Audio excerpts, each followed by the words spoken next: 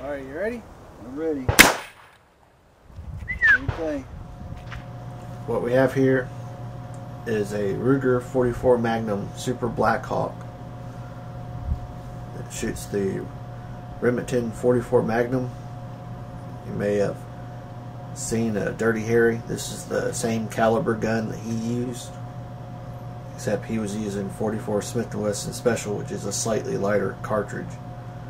To give you an idea of the size of this cartridge, this is what an AR-15 shoots, which is what the Army currently uses as the main battlefield rifle.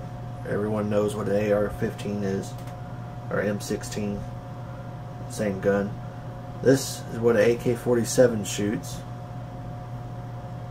It's the 7.62 by 39. This is a 40 Smith & Wesson cartridge, which a large number of police departments are moving towards. And this is a 9mm cartridge, which is pretty much the standard military cartridge in the world. Just to give you a good idea, here's a spent 44 Magnum case, and the case will eat the 9mm cartridge. It will pretty much swallow the AR-15 M16 cartridge, and although it won't fit because the bottom of the case is too big, it can pretty much swallow the SKS AK-47 cartridge. The safety issue that we're discussing is caused by the very small gap between the cylinder and the barrel, and that gap is extremely small. This is a filler gauge. This piece of metal is 0.05 millimeters thick. It's thinner than paper, probably as thin as tin foil, and it will just barely go through that gap. And you can see it even sticks a little bit.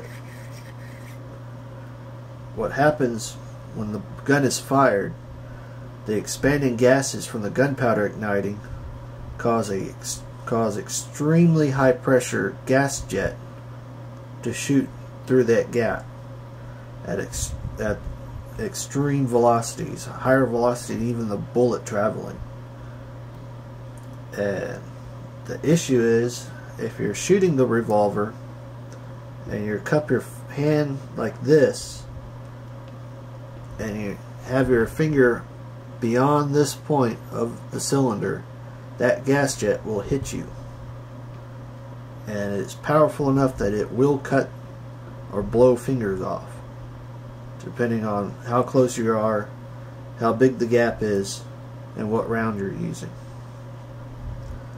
If you don't believe me, you can Google image search 500 Smith & Wesson Magnum finger amputation, and there's some very graphic photos of someone that was shooting a gun like this, a 500 Smith & Wesson Magnum, and it removed a couple fingers. We used the Hotdog. Ready? Ready. Ooh, that one sprayed Hotdog on me. Ready? Ready.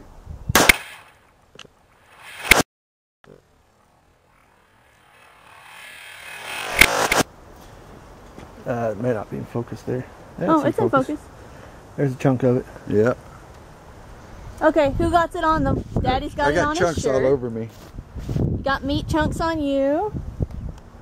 I don't think I got any that time. Meat chunks. Meat chunks.